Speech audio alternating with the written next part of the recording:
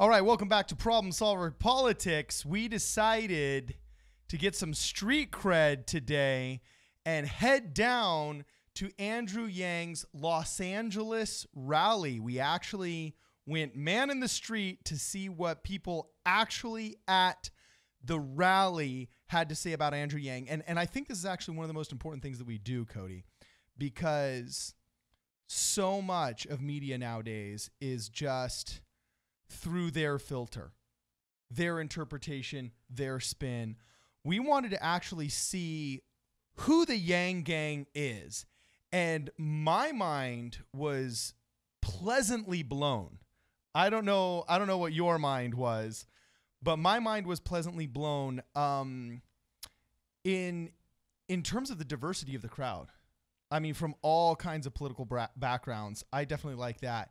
And I was, honestly, I'll admit, the cynical half of me was thinking I was going to hear a lot of people saying, if I got $1,000 a month, I would just like smoke it. You know what I'm saying? Well, I will have to say, I mean, full disclosure, I might use my $1,000 a month on video games, but if someone put a camera in my face, I'd say, oh, dude, I'm going to make a nonprofit that helps, homeless dogs find home. But yeah, I kind of was expecting a little bit more of that because a lot of people, when they look at their current financial situation and you drop $1,000 a month in their lap, really the only people I would see planning to blow the money, now who knows what actually happens, but are people that have money already saying, dude, if you just gave me $1,000, I have my rent, I have my health care, I'm just going to spend it on whatever I want. But there's a lot of people out there who, like many of us, are, I don't want to even say struggling, that's the wrong word, but your finances are something you really got to worry about. So it is really pleasant to see what would people do if, from the heavens, $1,000 would descend on your bank account every month.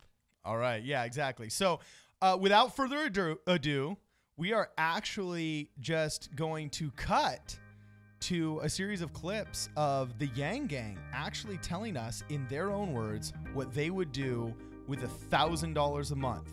What are you going to do with a bag, Yanggang? Let's take a look.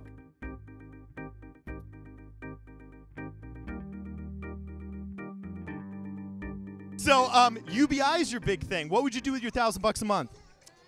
Definitely pay off some debt. So I'm a college student. I started off my career with $29,000 in debt. So if I can affect that in any type of way, I'm definitely for it. All right, your college was inexpensive. I like it. I should have gone there. What about you? What would you do with $1,000 a month? Bills and bills. Actually, that's it. What would you do with your UBI, with your $1,000 a month?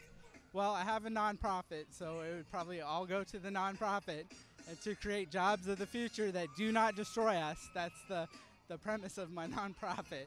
But we really just need to change how work is done so that it benefits everybody. So people's hard work is not just going to the corporate overlords, but it's spreading out and benefiting everyone. And I'm not talking socialism, just, everybody deserves to, just like in the 1950s, be able to pay their bills and take care of their family. That's, all America's asking for. Okay, so what would you do with $1,000 if you got it? What would I do with $1,000 if I... What would you do with the bag, baby? What would I do with the bag? I always wanted to become a pilot, and I love helicopters. So maybe I save enough money to do that stuff. I love it. And what else? Like, take more vacations. I love traveling. I love flying. When you take a vacation, you get on an airplane. And maybe I'll start my own business. Maybe make enough money to have my own private jet. The sky's the limit.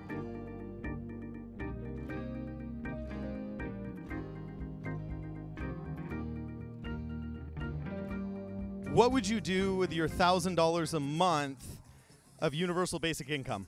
Well, I just moved to Culver City, so I'd spend a lot of it in my actual community, and I'd also spend a lot of it on bills and the mortgage. What would you do with your $1,000 a month? Honestly, if I had $1,000 a month, I would probably spend it on either university. I would probably find like some ways to invest it, or I would just, those are the two biggest. I'd say university and investing. All right, what would you do with your $1,000 a month? Pay off my books and my tuition. All right, so we're going to go Blade Runner here.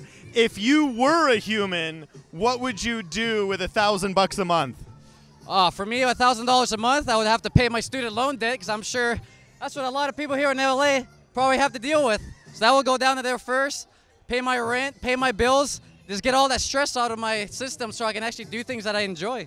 All right, what's the Joy, I'm a robot. You just program me to do what I want.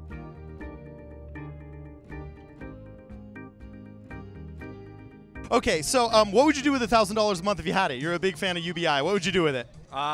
Probably invest it or put it towards rent or something. You know, it would just pad the income for paying for expenses and stuff. So. Okay, awesome. What about you? What would you do with $1,000 a month? Right now, for me, I mean, I think the most important thing that UBI does for me would allow me to be more free to choose jobs and not have my health insurance bound to that job because I could afford to purchase it with UBI and still have some money to invest and go out and on top of that, by doing so, it'll help stimulate the economy. So I guess just starting out, he's mostly famous for the universal basic income. What would you do with the bag? What would you do with your $1,000 a month? Well, I work full time, but if I had that extra $1,000 a month, I would cut back some of my hours and I would go back to school to further myself in the workforce. Okay, so school, what would you do? Likewise, I'd come back. I'd cut back on work. At the moment, I work close to 35 hours a week. You know, that's kind of a shit ton when you're a full-time student. Can I curse on this? My bad.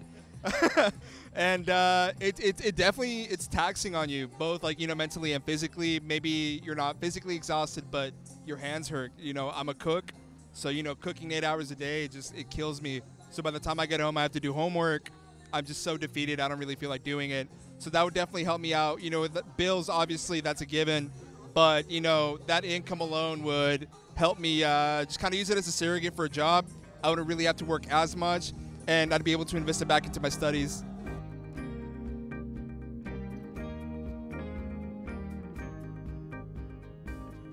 Okay, so Cody, I mean that was actually surprisingly A, diverse group, and B, diverse group of answers. What'd you think? Yeah, I mean the biggest takeaway for me is, like we were saying earlier, is the idea that most people, when asked, said if you gave them $1,000 a month, what would they do? I would say the biggest answer we heard was, in either a roundabout way or a direct way, invest either in myself or in a business. I mean, I look at paying off student loans as kind of retroactively investing in yourself, because you kind of already committed to investing in yourself. Or just giving the government a bunch of undeserved interest money. Functionally, yes. But what I mean is in the sense of like that college should be an investment into yourself, right?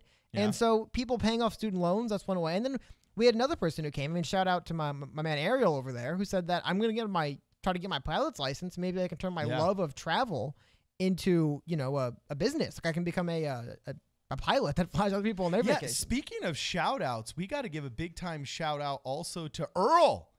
Me and Cody had an interesting experience.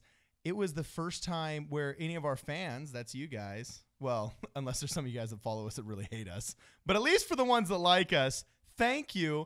And please do come up and approach us when you see us at these events.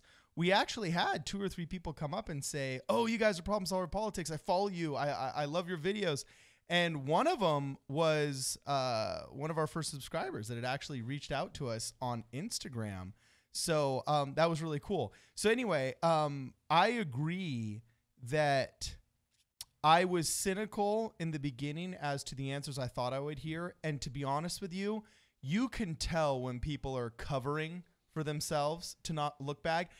And I didn't really sense that. I will be honest that I did not really sense that. I still have a lot of deep questions about the UBI. I like that Milton Friedman put a lot of thought into it. I like that Thomas Paine put a lot of thought into it. I like that we have data from a miniature version of it going on in Alaska with their whopping 600,000 people. But I do question if it would cause inflation. I know some economists would be like, what a stupid question. But maybe not specific monetary inflation of the actual individual value of each dollar. But if not, markets would somehow just adjust in a way that the UBI would be rendered useless. Well, I just feel like on some level, like, right, like, yeah, it has to cost some inflation. Like if $1,000 a month per citizen was pumped into the economy, I mean, on some level, yeah, I just think the real argument, and this is one that I don't have the numbers or really the economic ability to kind of get into, but I think the real more interesting debate is what is the impact of that inflation and if it's still a net positive. Yes. Because if there is some inflation, but it's a net positive, then who cares? Yes, exactly. And just like, not Thomas Jefferson, I'm sorry, John F. Kennedy said, every large piece of legislation has unintended consequences. I would really like to get ahead of and anticipate, or at least investigate to the best of our scientific ability, what some of those potential unintended consequences would be. So anyway, if you like this video, please remember to like, subscribe, and share this with all of your friends and join in the conversation, please. We would love to know what you guys would do with your UBI, and we'd love to highlight some of those activities in a later video if we can. But please make sure to comment. Tell us what you do with the UBI. Share this video with your friends. This is Problem Solver Politics. See you next time. Oh, one last thing. Just shout outs again to our boys, Daniel over at American Job Factory. Oh, yeah. Shout out Daniel. American Jobs Factory, and then Ariel over at Revolutionary Thinking. Great meeting both of you guys. Peace.